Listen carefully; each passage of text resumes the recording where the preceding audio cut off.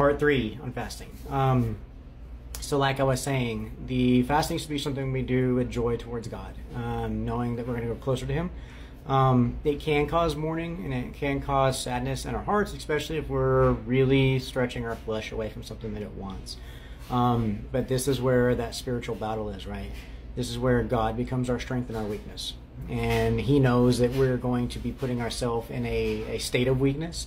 But in doing so, the Spirit is going to fill that gap, merge that gap the same way Jesus did, right?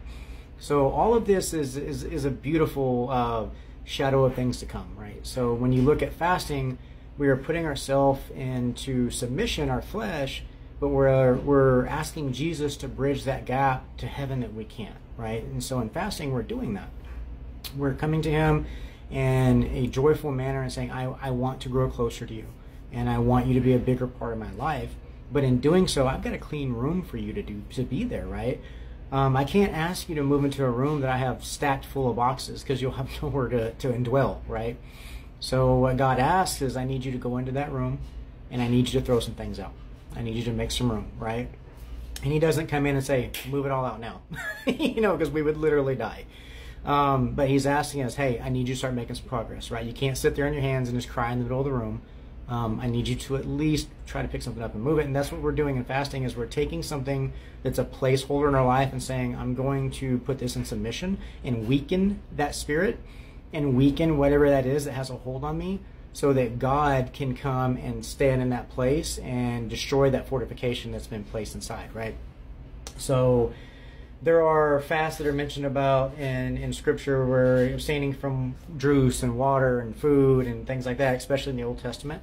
And then when we look forward, and I mean, we could get into all these about Esther and Acts and things like that in another video, if people have questions.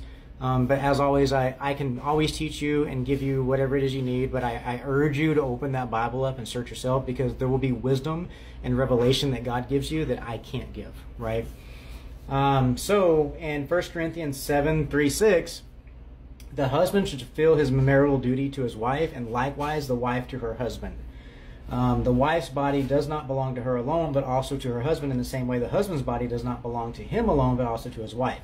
Do not deprive each other, except by mutual consent for a time, so that you may devote yourselves to prayer, then come together again, so that Satan does not tempt you because of your lack of self-control.